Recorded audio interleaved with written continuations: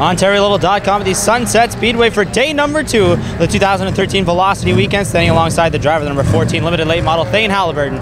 Thayne, great season at Barrie Speedway for you guys this year. Had a great run up at the championship standings. Talk to us a little bit about this year at Barrie, and kind of like a breakout year for you guys and the vast improvement you showed from last year to this year, picking up so many feature wins.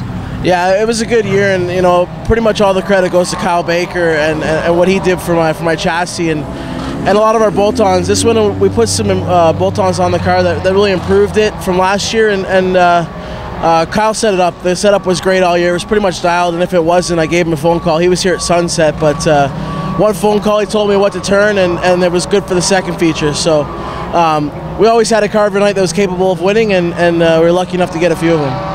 Let's talk about this weekend here at Sunset. You went through the qualifying races yesterday afternoon. It's a tough field. Those qualifying races were difficult. It's obviously a very different track from Barrie Speedway. Did you find it difficult to have this car set up for yesterday afternoon?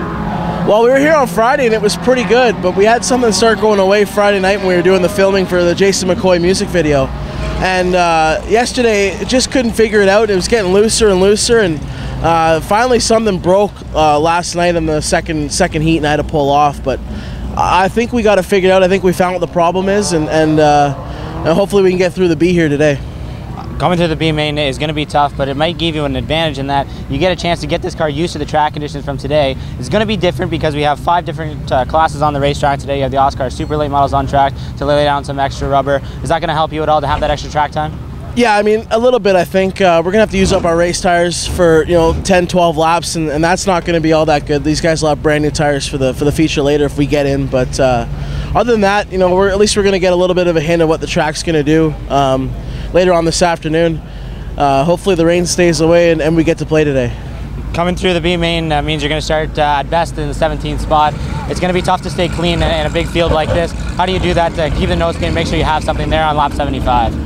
The biggest thing here is everything cleans to the bottom coming off 4. So always having an outside option when you're in the middle of a pack coming to 3 and 4 is key. If you got to let off a little bit to kind of give yourself a gap and get between 2 cars on the outside. It seems like all the action here comes off of 4. Coming off of 2, there's lots of room. So the key to staying clean, I think, is coming onto the backstretch and giving yourself options. To get this team to where it was this year obviously takes a lot of help. You mentioned Kyle Baker, but there's a crew that travels with you guys every week, so I imagine you would love to thank them. Yeah, exactly. I mean, Chuck Kenny's my spotter, and he's owned race cars for a long time, cast cars and all the like.